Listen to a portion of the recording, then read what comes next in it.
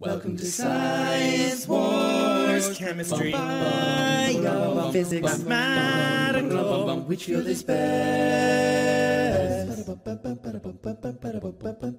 I understand the force and energy, quantum mechanics and relativity. My field is pure and they rely on... Hello. In this video, I'm going to give you quick directions for doing the reading organizer for factors affecting cell growth. So let's get started. This is what the document looks like. And so what you need to do is open up your book to page 452, or you can go to the online book. And I'm going to show you how to do that right now. To go to the online book, you need to go back to Clever. And on Clever, you'll find your HMH Science tab, and you'll click on that. And you'll get to a page that's sort of like this, and you'll click on the Discover button, and then Student Edition.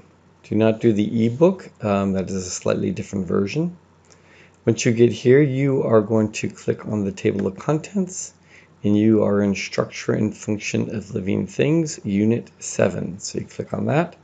And then you are going to be in mitosis in the cell cycle, and that's what you open. Then you scroll down to page 452. So this is 442, 452. And we're reading Regulate Cell Division. Now, I would recommend reading the first part of this if you haven't done so. Factors affecting cell growth. So it's just a little blurb here. And then the cell size here. And I'll talk about again cell size and the requirements for a cell being larger, and then regulating cell division. So let's bring up your reading guide. So this one's a little different than the other ones. So regulating, and in this whole blurb, they're going to talk about the internal and external factors. So you'll see external factors in here and internal factors. So as you read this, you will fill out the external factor column and the internal factor column as you go down, right?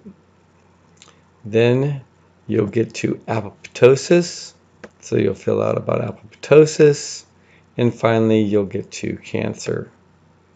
You'll fill out about cancer, and that will complete the reading guide, and then you submit that for grading. If you have any further questions, please talk to me, your science teacher.